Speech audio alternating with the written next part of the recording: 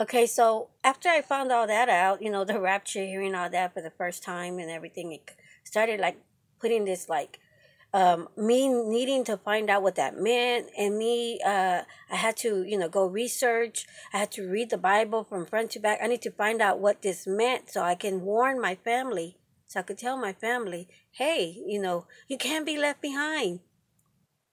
So like I said before in the first video, that I started reading these book series called the Left Behind series, and because they weren't all out, but they were starting to come out at that time whenever I met the Lord, when I was 28 years old.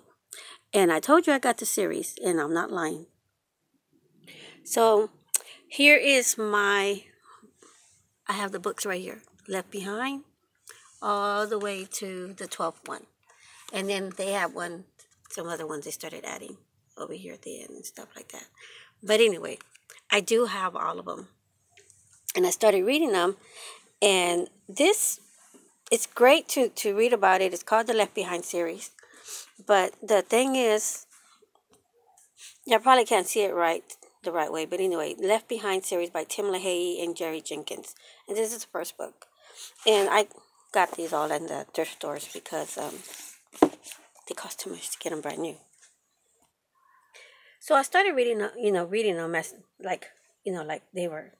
I love reading to begin with, but this was on a subject that I really liked too, that I was interested in, and I wanted to research.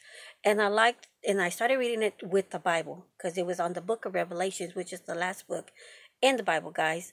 I mean, that's to me when I read the Book of Revelations was scary enough just to read. It's talking about the future way down the line that I didn't know about, and y'all probably don't know about it because y'all very young. And that's why I'm here as your grandma. I want to let y'all know and inform y'all that the Book of Revelations is the last book in the Bible. It's see, here's the beginning of the Bible, and it starts with Genesis at the very beginning, in the Old Testament.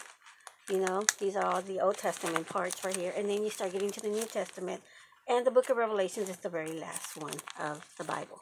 The very last book. And that talks about the future down the line. And it does talk about, rapture. But one thing that we don't know is we don't know when exactly. And Jesus tells us himself, Jesus Christ tells us himself in Matthew chapter 24, verses 4 through 8. Now, the disciples had come to him in Matthew chapter 24, verse 3. They came to him and they said, now, as he sat on the Mount of Olives, the disciples came to him, Jesus, privately, saying, tell us, when will these things be? And what will be the sign of your coming and of the end of the age?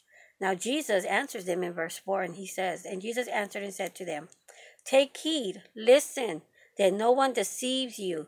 For many will come in my name, saying, I am the Christ, and will deceive many. And you will hear of wars and rumors of wars. See that you are not troubled, for all these things must come to pass, but the end is not yet. Chapter 7, verse 7. For nation will rise against nation, and kingdom against kingdom, and there will be famines, pestilence, and earthquakes in various places. Verse 8. All these are the beginning of sorrows. Verse 9, then they will deliver you up to tribulation and kill you, and you will be hated by all nations for my name's sake.